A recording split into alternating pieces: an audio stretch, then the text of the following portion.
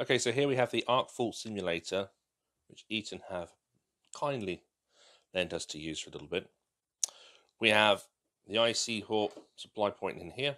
We have some overcurrent protection here, voltage indicator there. And then here we have a series of devices. So this way, we'll switch the device to just an MCB for overcurrent protection only. Here we'll incorporate an RCBO, which will introduce earth leakage protection as well. And over here is when we then introduce the arc fault detection device, which should encompass all of these protections plus the arc fault protection. This other selector switch here switches between the arc fault test or over to this direction for a leakage test to verify the disconnection of the leakage settings. Down here, when we do an arc fault test, we have a little contact which I will give a closer view of, which just closes the gap and creates an arc. Now, straight out of the kit, we can actually see arcs because we have a load here, and this is this little lamp. But then we have this socket here where we can introduce a much larger load, and this really helps us to understand where the AFDDs really are needed and what kind of equipment, like this lamp here, the AFDD isn't really going to do any benefit for us whatsoever. So let's connect this in and see how it plays.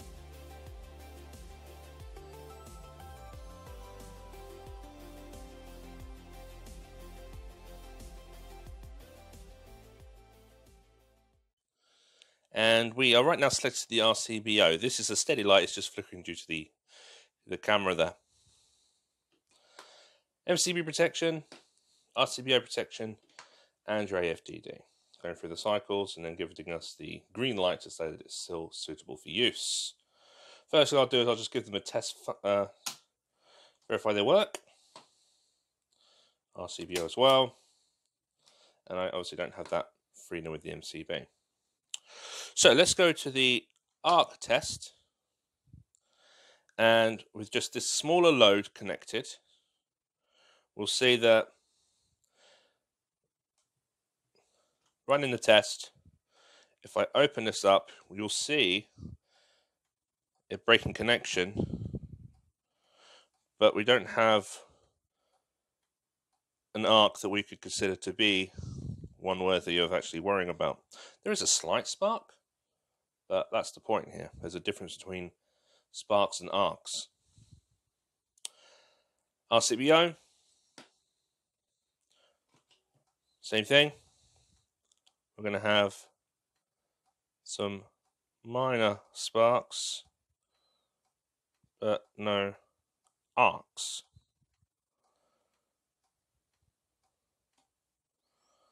And the AFDD. So again, we have tiny little sparks. We don't really have accomplished arcs on this. So what's the issue? The issue is the nature of the demand here. It's quite negligible. Because there's such a small demand, there's insufficient power or electrons to jump through this gap and actually create an arc. So what we need to do is apply a larger load. And this does raise questions to when AFDDs should be used, and it's definitely with larger loads. Now this load I've got here is a domestic iron. It's not a heater, not a powerful heater, but it's an iron that is up to 2 kilowatts. So it'll put a load on this. Let's go back to the MCB test. Now if we look here, there's a much more accomplished or easier to spot arc occurring when we open this gap, but the device has not done anything. Go to the RCBO, same thing.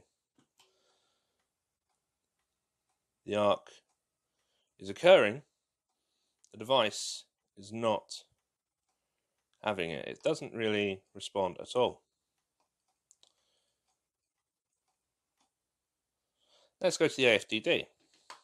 So now the iron is going to switch on, the AFDD is selected, and let's just see what we get here.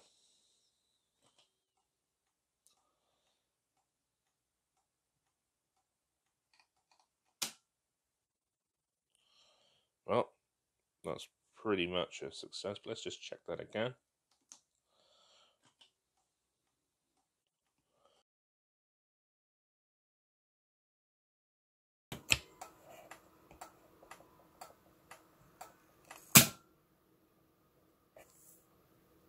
Oh,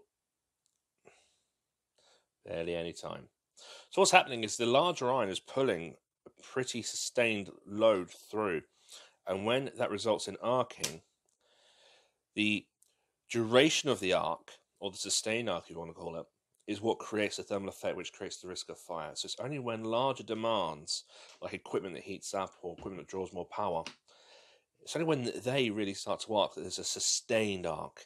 If we have constant breaking of a distance, that's just going to be a sparking across a gap. What we want is obviously to have a constant arc shortening across a gap, and that sustained arc, which we've got with these larger loads, is what actually creates this risk, and is what these devices are protecting against. So again, barely seeing anything.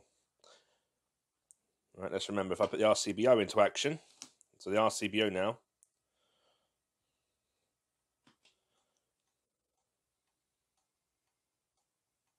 we can see the actual arcing occurring. So this just shows exactly why the AFDD has been developed, what it's for, and if it's selected for the right purpose, for the right application, it's a good toy. It's a very good device. Yeah. All right, let's do some overview talking about this now. Okay, so what can we take from this? Well, it's clearly evident that when a arc occurs, the device operates. So why do we believe this won't really work in the real-time scenario? And probably the biggest misunderstanding and the biggest misinterpretation is the difference between a spark and an arc. So when we have a poor connection, what we end up with is a series of many contacts that are made but broken straight away when cables break or connections are very loose. Okay, this is designed to identify when an actual connection sustains that arcing connection. So instead of actually breaking and making and breaking and making, it actually has a level where you'll have some plasma actually leaking across and bridging a gap. And it's when we have the arc occur that we then have the thermal effect, because that sustained period of time there will be a buildup of heat or temperature. So some of the frustrations for AFDDs to operate, we know that they have to have at least 2.5 amp currents. So if a series arc was to occur for a circuit of less than that, then there's going to be insufficient current for the device to perform. It needs to have three things. It needs to see the patterns of this arc, it needs to see the current to achieve 2.5 amp or more, and it needs to be there for a period of time. Then the device will work.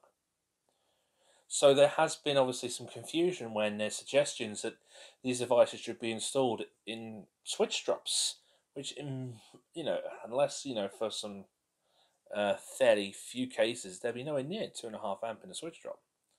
So we do need to be a bit more sensible with our selection decisions for AFDDs, and I think that's probably one of the biggest problems. We kind of want to be told yes or no, or the regulations say, sleeping accommodation or risk of this and risk of that. But if we understand the actual operating properties, it makes deciding whether to use these devices or not for any final circuit a lot simpler. So we are looking at circuits that are going to pull more than 2.5 amp, with risks of, the deleterious effects of the fire as regarded in the regulations as a result. So in the domestics, maybe for your immersion, your cooker, your heating, your ring finals, yes, light circuits, maybe not. With regards to the ring final as well, there's that confusion as to, they don't work on ring finals. The performance characteristics for the series arc requires obviously the electrons to try to jump across a gap, and obviously if there is a ring final circuit, there's the other way around. So yes, they do not work for series arcs on ring finals, but it's not that the AFDDs don't work on ring finals. It's actually the ring finals aren't suitable for the AFDDs, because the phenomena that is required for the AFDD to perform just doesn't occur in ring finals because of that other way round. So it's not really a good thing to say. Although AFDDs don't work on ring finals, it's more that the stupidity of the ring finals arrangement creates a phenomenon that doesn't that doesn't create a series arc because of the alternative way around the circuit. So it's important to get that across as well.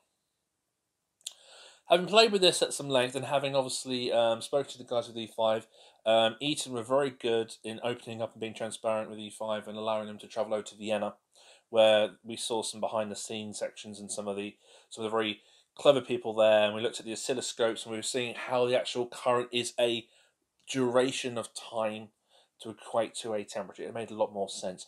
Unfortunately, a lot of this information isn't allowed in the public domain due to obviously, property and private indemnity and all that stuff.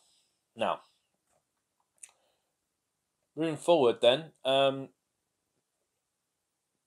could say that AFDDs are a good device. I say AFDDs are a reliable device, and they do work, but they work for certain criteria, and I think that's not what's been passed across to electricians enough. So we've come to a level agreement now where we're kind of saying yes. The AFDDs are a good thing. They are going to work. They are going to do their job. And technology has moved on, and it's creating solutions to problems that shouldn't exist but do exist. But they've not been explaining it effectively enough to electricians as to how the device works and what the device does. We're not passing that across enough, and we've had some good discussions with Eaton. We also went to Electrium.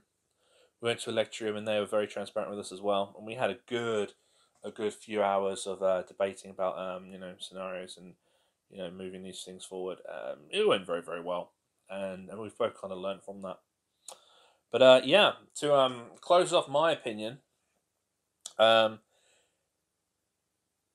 it's a frustrating technology because it's a technology that creates a solution to a problem that shouldn't exist, but it does, and because it exists, more power to it. But we must know how it works and in what circumstances it is designed to work, and that is, again, the circuit must have more than 2.5 amp. It must have a period of time for the arc, and it must be a certain pattern of arc. Okay, so they're not really a every circuit decision.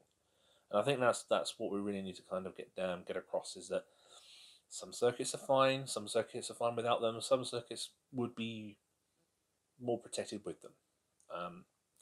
I'd say that's probably about where I go with that. I'd like to thank Eaton, obviously, for lending us the gear, and E5. Obviously, my part of E5 is always rewarding for me, but obviously the boys give me some private time with this just to kind of explore it.